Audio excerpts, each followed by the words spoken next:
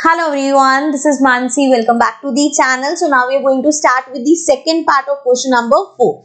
The question says a fraction becomes 1 upon 3 when 1 is subtracted from the numerator and it becomes 1 upon 4 when 8 is added to its denominator. Find the fraction. So इस type का question हमने पहले भी किया हुआ है.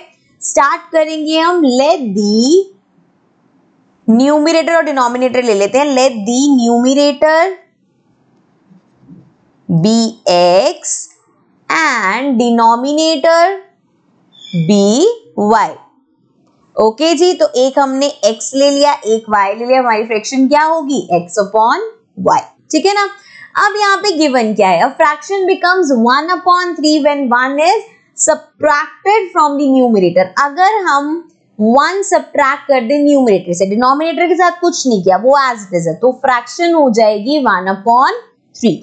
ये first condition है. देखो यहां से क्रॉस मल्टीप्लाई करते हैं, 3 मल्टीप्लाई होगा x माइनस 1 से, 1 y 1 से ही होगा तो y आ गया.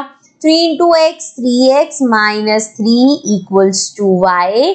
ये हो जाएगा 3x, y को उधर ले आएंगे, minus y equals to minus 3 इधर चला जाएगा, प्लस 3 हो गई ये first equation. Next second case है हमारे पास. And it becomes 1 upon 4 when 8 is added to its denominator. अब न्यूमरेटर के साथ कुछ नहीं किया, डिनोमिनेटर में 8 प्लस कर दिया, तो फ्रैक्शन बन जाएगी 1 upon 4. क्रॉस मल्टीप्लाई कर दो, 4x equals to y plus 8. ठीक है जी. तो ये आ गया 4x minus y equal to 8. y को इधर ले आए, माइनस y हो गया. ये आ गई हमारे पास सेकेंड इक्वेशन. अब देखो फर्स्ट इक्वेशन है 3x minus Y equals to 3 and 4x minus Y equals to 8. y common है, दोनों को सॉल्व कर सकते हैं. सो सॉल्विंग इक्वेशन 1 एंड 2, फर्स्ट और सेकेंड इक्वेशन को हम यहाँ पे सॉल्व कर रहे हैं. फर्स्ट इक्वेशन लिख लेते हैं, 3x minus Y equals to 3 है एंड सेकेंड इक्वेशन है 4x minus Y equals to 8. अब इसको अगर सॉल्व करना है, देखो y दोनों सेम तो हैं बट दोनों ही सेम साइन है, तो सब्ट्रैक्ट करेंगे, प्लस माइनस बन गया, माइनस प्लस बन गया, ये माइनस हो गया, ये तो हो गया कैंसिल.